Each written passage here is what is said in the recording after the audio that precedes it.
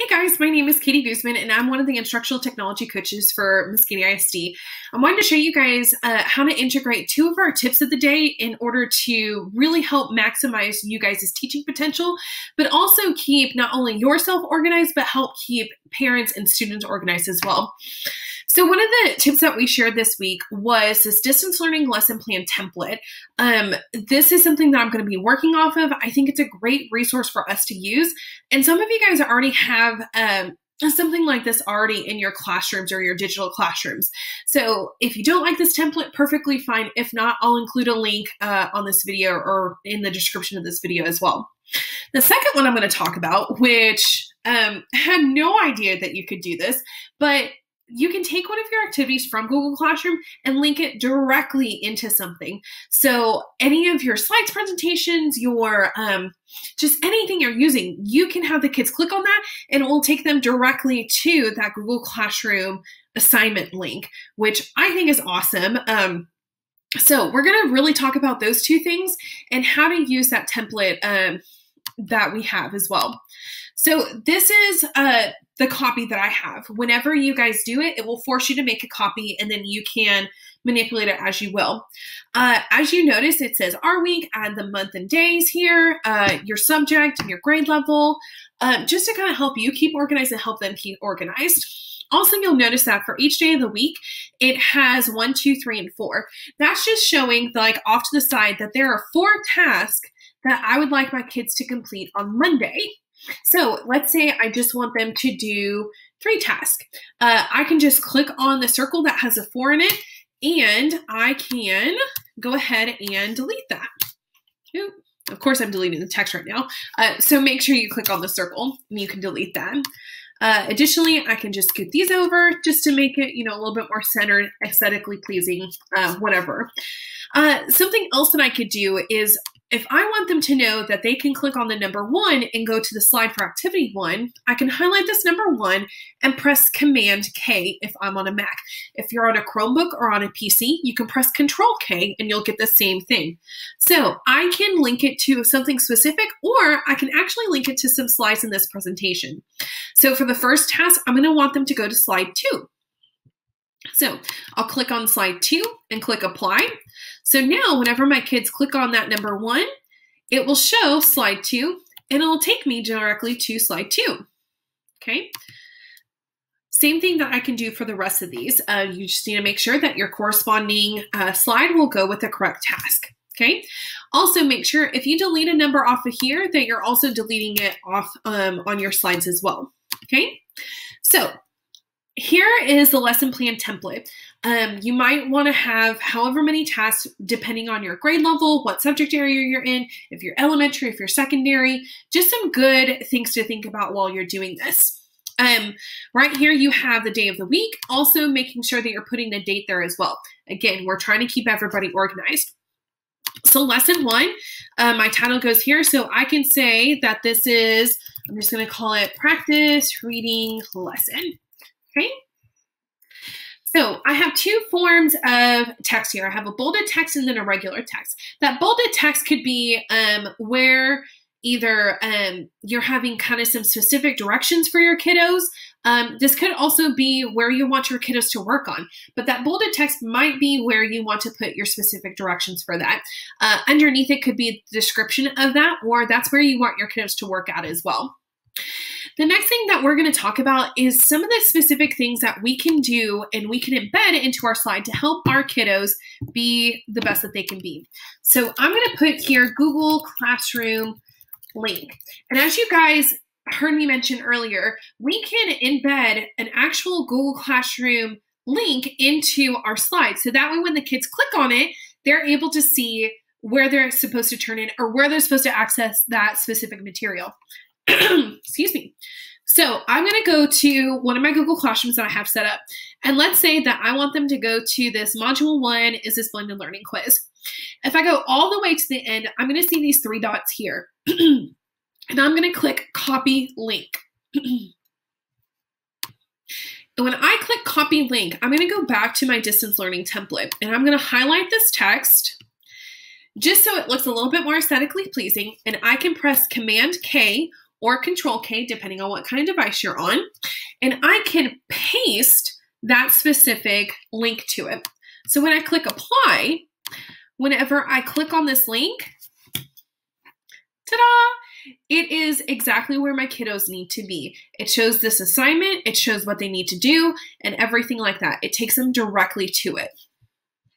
Okay, so the next thing we're going to talk about is some of the features that are on here as well, about how to add images, how to do your own video or voice instructions, and all of those different things. So the first one is to add images. This could be a picture of an anchor chart. This could be a picture of some kind of diagram or model that you want the kids to have.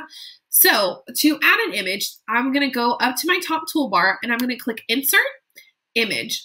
And I could do a couple things. I could search the web, meaning that, I'm going to look all over Google for the specific image. Also, if you have this image in your Google Drive, you could do that as well. Or if you have something on your desktop, you can upload it from there as well.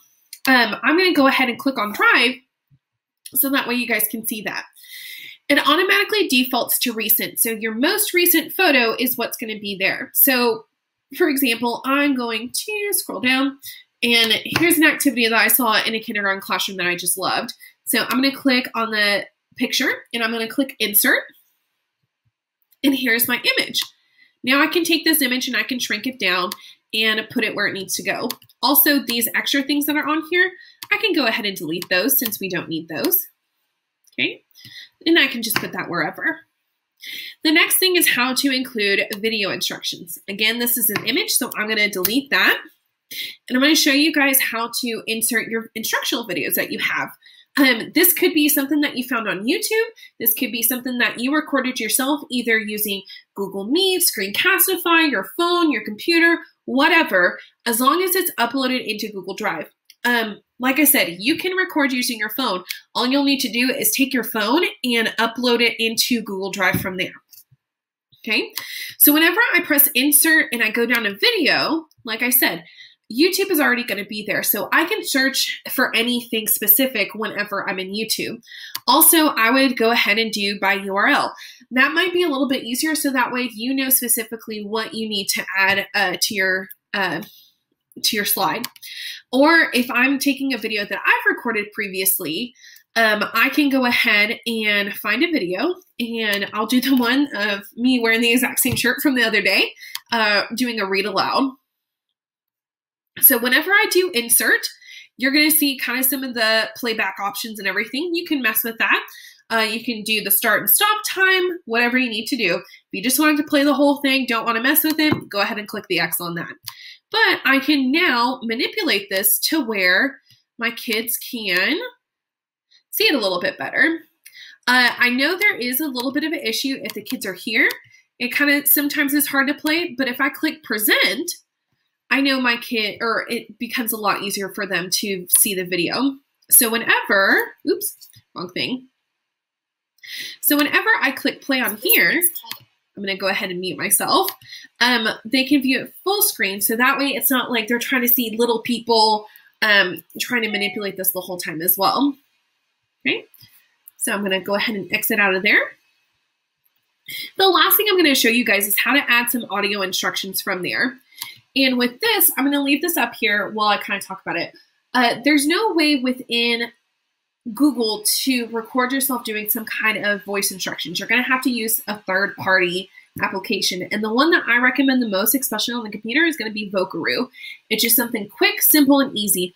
Alternatively, if you have your phone, you can use this, any of your voice memo apps or anything, and then just upload it to Google Drive. But without further ado, let's go ahead and go to Vocaroo so I can show you guys that. So whenever I go to Vocaroo, super, super simple. You guys will just see the red recording button. You'll go ahead and press that. And as you notice, the timer has started. So I'm going to go ahead and start recording myself. If you have to sneeze, you got to yell at the dog or whatever, you can go ahead and click pause. And it's going to pause the recording right where you are. From there, you can continue to record, or you can go ahead and press stop. And that will stop your recording. Once you're finished, you can press play and you can listen to your recording, see if it's good enough, or you can redo your recording as well. If you're happy with your recording, you can press save and share.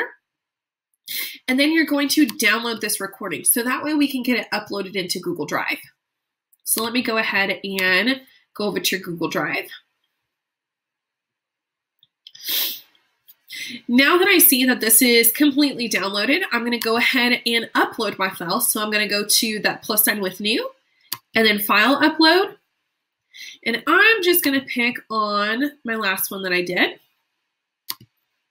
which I think is this one. Yeah. And as you'll see, this will start to upload. Depending on how long your file is, it might take more or less time. Mine was only 8 seconds. So that's how come it didn't take much time at all. Okay. So I'm going to go ahead and go back to my distance learning lesson plan template. And just like I inserted the video and the image, I'm going to go ahead and click insert again. And I'm going to do audio this time. So now Google is filtering all of my stuff in Google Drive to my audio things. And you'll notice I have 2 files. Google Drive has it organized to where the most recent thing is going to be on your screen first. So I'm going to go ahead and click my most recent file. And again, I'll go ahead and see all of these different things. I can have it loop, I can have it stop on slide change, and all of those different things. Okay, I'm going to go ahead and click out of that. But you'll notice that I have this little itty bitty little button that will be my megaphone, so my kids can listen to my file recording. Press that. Okay. So these were just a couple of tidbits to take some of our tips of the day from our Instructional Technology website to make this a little bit more real for you and kind of show you some best practices when using some of these tools. If you guys have any questions, you guys are more than welcome to reach out to me, Katie Guzman, or you are more than welcome to reach out to your Instructional Technology coach. Hope this was helpful. I'll see you guys later.